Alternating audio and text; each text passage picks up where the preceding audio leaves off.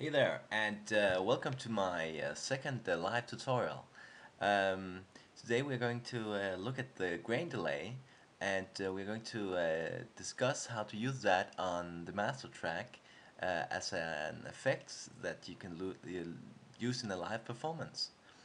Um, and let me just show you how to get this up and running. First, we just grab a grain delay and it just come in here, right, in the master track. And now I'm gonna do a MIDI mapping. This MIDI mapping, I'll do that with my pitch bend wheel. And it's important that it's a pitch bend wheel and not another wheel, because the thing is that the bend wheel, if you let go of it, it kind of resets in this middle position.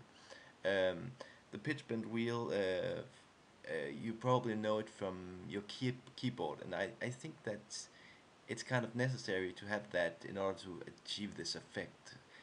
But let's just take a look at it. First, I'm going to do some MIDI mapping. Um, I'll map the MIDI, and what I'm going to do is I take this parameter and map it to the pitch bend, and this and map it to the pitch bend as well.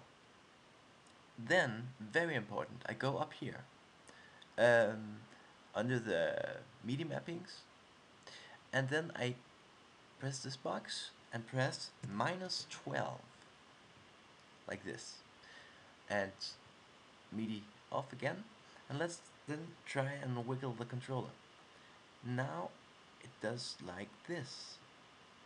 This is middle position, this is full throttle, and this is full throttle the other way. Let's just hear that in action. Here it is.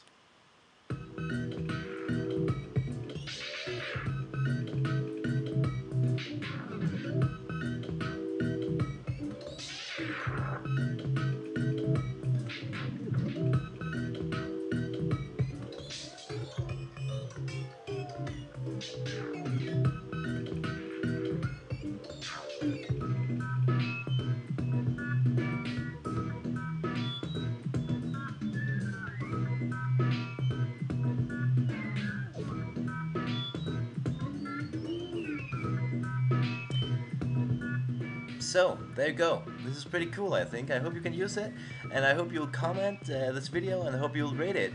And I'd like to use this opportunity to thank the other guys who wrote me to my last video. I was very honored, and I hope that some of you will give me some feedback again. Until next time, have a lot of fun. Bye.